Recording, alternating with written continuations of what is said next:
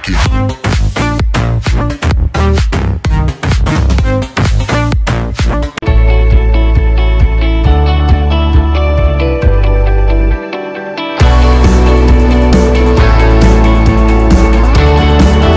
வணக்கம், நான் சென்னையில் பணிபுரியும் சர்க்கரை நோய் மற்றும் எண்டோக்ரைன் நாளமில்லா சுரப்பி நிபுணர் டாக்டர் ரவிகிரன்.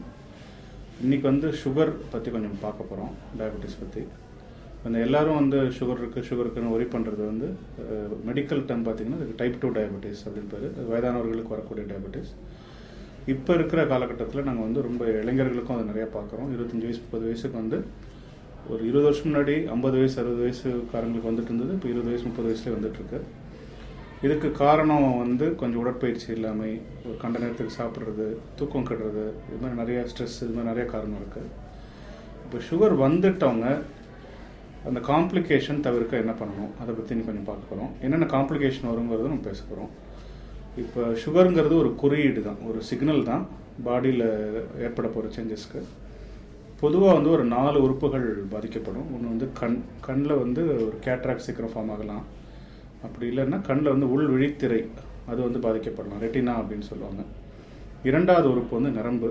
காலில் சில பேருக்கு எரிச்சல் ஏற்படும், மந்தத்தன்மை இருக்கும், மரத்து போனத்தில் இருக்கும், ஒரு காலே கட்ட மாதிரி ஆகிட்ட மாதிரி ஒரு ஃபீலிங் இருக்கும், நடக்கும்போது ஒரு பஞ்சு மேல் நடக்கிற மாதிரி ஒரு மிருதுவான உணர்வு இருக்கும். இதெல்லாம் நரம்பு பாதிக்கப்படுறதுக்கான அறிகுறி. மூணாவது இருதயம்.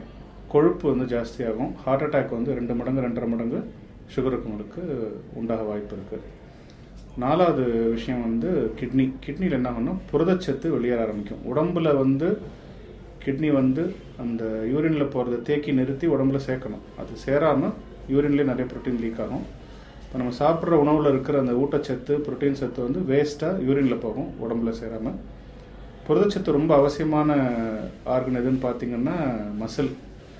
இப்போ உடம்பு இழைச்சிக்கிட்டே போகும். நல்லா புஷ்டியாக இருக்கிறவங்க தேகம் மெலிஞ்சு, வெயிட்டு குறைஞ்சி, ஒல்லியாக வீக்காக இருப்பாங்க. இதெல்லாம் சுகரோட காம்ப்ளிகேஷனால் வருது. இப்போ இது தவிர்க்கிறதுக்கு சீக்கிரம் கண்டுபிடிக்க என்ன பண்ணணும்? சுகர் கண்ட்ரோலில் வச்சுக்கணும். வருஷத்துக்கு ஒரு முறை இந்த சொன்ன காம்ப்ளிகேஷன்லாம் இருக்கா இல்லைன்னு தெரிஞ்சுக்கிறதுக்கு ஒரு செக்அப் பண்ணிக்கணும். இப்போ அருகாமையில் உள்ள ஒரு எண்டோக்ரினாலஜிஸ்ட் போனீங்கன்னா அவர் உங்களுக்கு ஒரு கண் பரிசோதனைக்கு எழுதி கொடுப்பாரு. ரெட்டினா செக்அப் அப்படின்னு சொல்லுவாங்க. கண்ணில் உள் விழித்திரை, ஒரு மைக்ரோஸ்கோப் வச்சு கண் உள்ள பார்ப்பாங்க.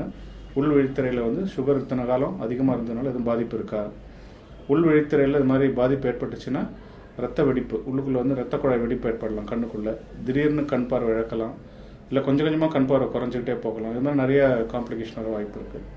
அது நம்ம மைக்ரோஸ்கோப்பில் பார்த்து கண்டுபிடிச்சி அதுக்கு ட்ரீட்மெண்ட்டு இருக்குது, அதுக்கான ட்ரீட்மெண்ட் இருக்குது.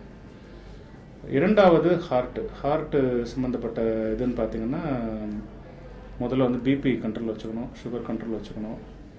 இப்போ உங்கள் ஃபேமிலியில் யாருக்கும் ஹார்ட் அட்டாக் இருக்குது, அண்ணனுக்கோ இல்லை ஒரு ஃபாதருக்கோ ஹார்ட் அட்டாக் இருக்குன்னா உங்களுக்கும் ஹார்ட் அட்டாக் ஜாஸ்தி வரதுக்கு வாய்ப்பு இருக்குது. அது மாதிரி இருக்கும்போது ஒரு 40 வயசு ஆகிடுச்சு அப்படின்னா வருஷம் நீங்கள் கொழுப்பு லெவல் செக் பண்ணிக்கணும், கொலஸ்ட்ரால், லிப்பிட் ப்ரொஃபைல் பண்ணிக்கணும். அப்புறம் ஹார்ட்டுக்குன்னு ட்ரெட்மில் டெஸ்ட் அப்படின்றது கொஞ்சம் வேகமாக நடக்க சொல்லி ஒரு இசிஜி லீட்லாம் அட்டாச் பண்ணி பார்ப்பாங்க. அந்த இசிஜி அட்டையில் உங்களுக்கு தெரியும் இந்த ஹார்ட்டு ஸ்ட்ரெயினில் இருக்கா, எக்ஸ்ட்ராவாக எக்ஸசைஸ் பண்ணும்போது எதுவும் பாதிப்பு உண்டாகுதான்னு தெரியும். அதை வச்சு உங்களுக்கு ஹார்ட் அட்டாக் வரத்துக்கு உங்களுக்கு ரிஸ்க் அதிகமாக அப்படின்னு பரிசோதனையில் சொல்லிவிடுவாங்க. ட்ரெட்மில் டெஸ்ட்டு வருஷத்துக்கு ஒரு தடவை நீங்கள் பண்ணணும் 40 வயசுக்கு மேலே. மூன்றாவது பார்த்திங்கன்னா கிட்னி பாதிப்புக்கு கிரியாட்டினின் அப்படின்னு ஒரு குறியீடு இருக்குது, ஒரு பிளட் டெஸ்ட்டு, ரத்த டெஸ்ட்டு. அது அதிகமாகுதுன்னா அது கிட்னி பாதிக்கப்பட்டிருக்கு அப்படிங்கிறது தெரிஞ்சிடும்.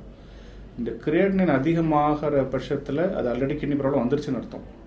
கிட்னி ப்ராப்ளம் அந்தளவுக்கு முத்த விடாமல் ரொம்ப ஏர்லி ஸ்டேஜ்லேயே கண்டுபிடிக்கிறதுக்கு மைக்ரோ ஆல்புமின் அப்படின்னு ஒரு டெஸ்ட் இருக்குது. யூரினில் ரொம்ப மைக்ரோகிராம் கணக்கில் ரொம்ப கம்மியான அளவு புரதச்சத்து வெளியேறினா கூட அதை கண்டுபிடிக்கிறதுக்கு ரொம்ப சென்சிட்டிவான ஒரு டெஸ்ட் இருக்குது, மைக்ரோ ஆல்புமினுரியா அப்படின்னு சொல்லுவாங்க. அது இயர்லி ஒன்ஸ் பண்ணிக்கணும். யூரினில் லேசாக புரதச்சத்து வெளியேறுதுன்னு தெரிஞ்சாலே பின்னாடி கிட்னி பெரிய அளவில் பாதிக்கப்பட போகுதுன்னு அறிகுறி. அது நம்ம ஈஸியாக அந்த ஒரு வருஷம் 2 வருஷம் முன்னாடியே நம்ம கண்டுபிடிச்சிடலாம். அது மாதிரி பின்னாடி கிட்னி பாதிப்பு வரப்போகுதுங்கிறத கண்டுபிடிச்சிட்டோம்னா அதை தடுத்து நிறுத்துறதுக்கு நல்ல வகையான மருந்து இருக்குது இன்றைக்கி. அதுதான் அதோட அட்வான்டேஜ். இப்போ கண்ணு பற்றி பார்த்தோம், ஹார்ட்டு பற்றி பார்த்தோம், கிட்னி பற்றி பார்த்தோம். நாலாவது நரம்பு.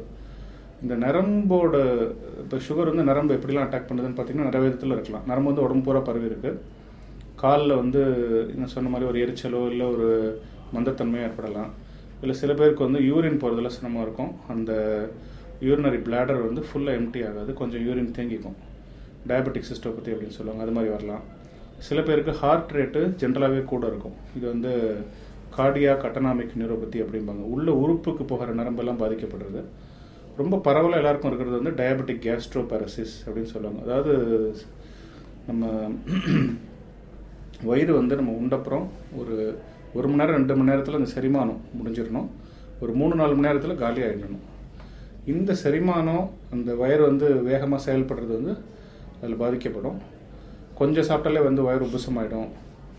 இப்போ காலையில் சாப்பிட்ருப்பாங்க, திரும்ப மத்தியானம் சாப்பிட போகும்போதும் வயிறு உப்புசமாகவே இருக்கும், சாப்பிட முடியாது. இல்லை சாப்பிட்டு ஒரு 1 மணி நேரத்துலேயே வாமிட்டிங் ஒரு சென்சேஷன் இருக்கும். இல்லை ஒரு வயிற்று வலி கூட சில பேருக்கு ஏற்படலாம். இது மாதிரி இருக்கிற சிம்டம்ஸ்லாம் வந்து டயபெட்டிக் கேஸ்ட்ரோபாரசிஸ். அதாவது வயிறு வந்து சாதாரணமாக இயங்குறதோட ரொம்ப மெதுவாக இயங்கும்.